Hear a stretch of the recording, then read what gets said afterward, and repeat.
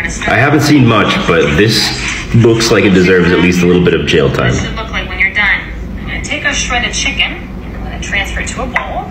Crack an egg here. I'm gonna add some salt, a little bit of pepper, a little bit of Italian seasoning. At least she seasoned it good. I'm also gonna add a little bit of breadcrumbs. And we're gonna mix all this together. Once you're done mixing, you wanna mold it together almost like a hamburger patty. Now take some saran wrap, place it over your bowl. We wanna place that inside our bowl. And we're gonna take our chicken. We're gonna place it into our bowl. Why do we make a patty if you're just gonna put it in a bowl? We're gonna fold over the saran wrap and do each side this way, nice and tight. Now once that's wrapped, we wanna place it into the freezer for about an hour. For what? Let's see if we can unwrap this thing. Oh, just gonna unravel the rest here. You could have done that without freezing it. Gentle. Coat that completely. All right, goes into our egg now. No, that's the opposite. And goes into our breadcrumbs.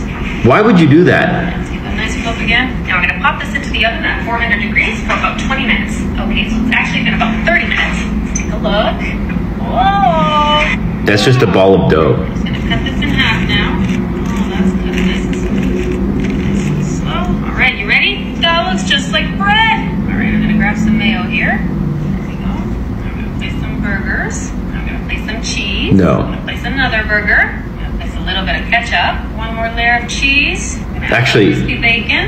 And to top it off, I don't know if I'm mad about this or if it was a good idea. look at that.